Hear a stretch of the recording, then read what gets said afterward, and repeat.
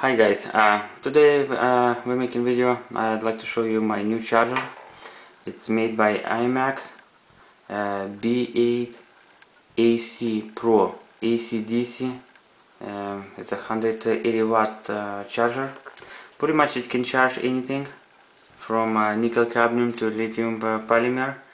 It can charge lithium polymer, lithium ions from 1 to 8 cells, from 1 to 24 2 cells NiCaps nickel metal, and from 2 volts to 28 volt lead acid battery. Pretty much it's a quite nice charger compared to my last one, that Imax also. It was a B6AC. I mean, that was, to be honest, it's a piece of crap. I mean, well, it's a cheap charger. That one I did get for like 30-40 bucks or so.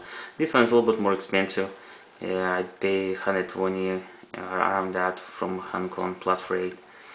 And it comes in a really nice box with old cables, manual. Actually, this charger, it's really nice with all kind of features. It's pretty much a clone of Benton BC8DP. It's the same charger, there's just different buttons, same LCD, same function.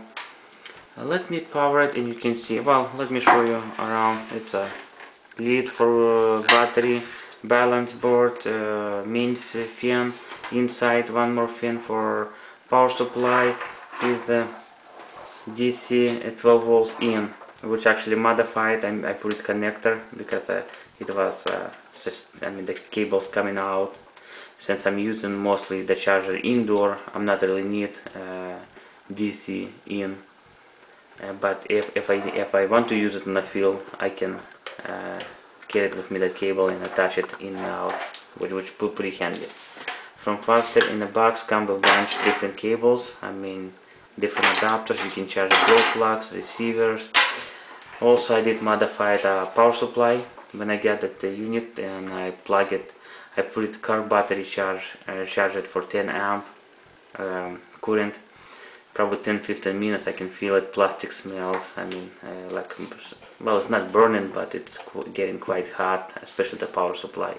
When I open it, I recognize there's a power supply. Look like a laptop power supply. Here's a case from that power supply. I crack it open, I pull it out board, install it without the plastic shelf. I mean, they did put it a cooling fan from here, but when connectors there are pretty much no ventilation holes inside those little ones, and it doesn't do a pretty good job. Very basically, I take it out. It was attached with double stick tape. I open charger, pull it out power supply, crack it open, remove it board, install it inside with cooling fan, everything like the way it was before, and now it's up and running like it should be. Then after that modification was done, I charged car battery, running a 10 amp current, no problem. Well, I didn't charge it completely, but it did go pretty good. And half hour later, you can touch it, that aluminum, barely warm, no smell, nothing. And like I said before, I mean, that modification didn't like smell was burning plastic or something, you know. Well, like to start burning, no, but you can tell it's quite hot. Okay, that charger actually, I mean, it's a discharge area, user setup, data viewer, battery status. Pretty much, I mean, I really like the charger, to be honest. I mean, it's a nice, good. It has all kind options, and I really enjoy it. It made also by Imax RC. It's an anti-antique product. It has that hologram sticker, which is scratched, registered, whatever. I mean, for $120, I don't think so you can beat that deal. And like I said, it's charged. Mainly, I was looking for something affordable, which can take care of it, handle it from 1 to 8 cell lithium ion and lithium polymer, and that's the one I got. If you have any question or comments, leave it, and I will appreciate. Like I said, those modifications what I done.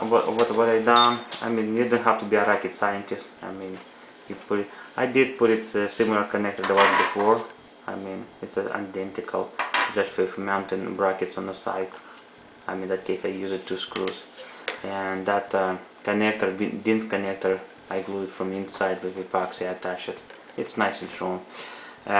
Here's a PC link, which it sucks. It's not a mini USB like it should be. They put the same connector as a servo.